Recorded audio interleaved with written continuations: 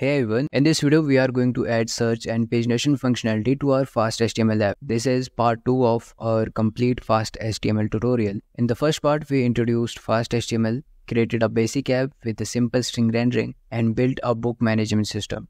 Now we are going to take things a step further and enhance that system with some powerful new features. In this part we will focus on adding a search function that allows us to find books by title or author and a pagination system to neatly organize large list of books into multiple pages. So first, let's take an overview of what we are going to make in this video. So this is our book management system app that we have created in part 1. And now we are going to add this search feature in this app, allowing user to filter books by title or author. And also we are going to implement pagination. This is useful when you have lots of books and want to display them in a manageable chunk. So let's get started with initialization and basic setup. So first we are going to import everything from fasthtml.common. Here DB holds the database connection, and then we are going to initialize our FastHTML app with authentication middleware.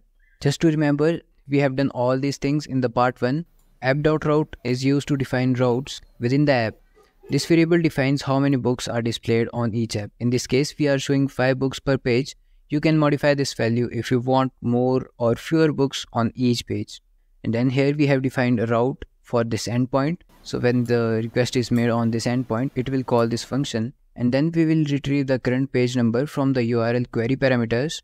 If no page number is provided, we have set the default to 1. So in total books, we calculate how many books are there in the database, and in total pages, we calculate how many pages we need based on the total number of books and number of books per page. And here we have a pagination logic where we calculate the start and end index for the book we want to display on current page. For example, we are on page 2 and showing 5 books per page. So the start index will be 5 and the end index will be 10.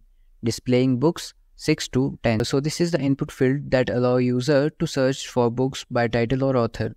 It has an htget attribute, which means when the user types in this input, it sends an HTTP GET request to the filter book endpoint to filter the book based on the search query. So this is the checkbox that allows the user to filter the list and show only published books. It also sends the GET request to filter books. So here we calculate the previous page and next page by checking if there is a valid page to move to.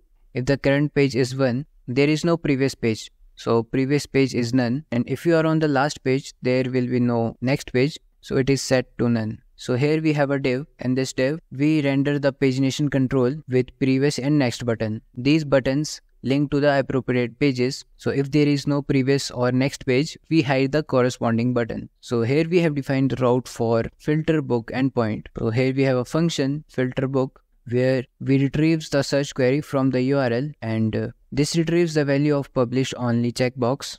If checked, it filters the books to show only those that are published. And here we have a search logic that if the search query queue is provided, we filter the book by checking if the query exists in the title or the author name.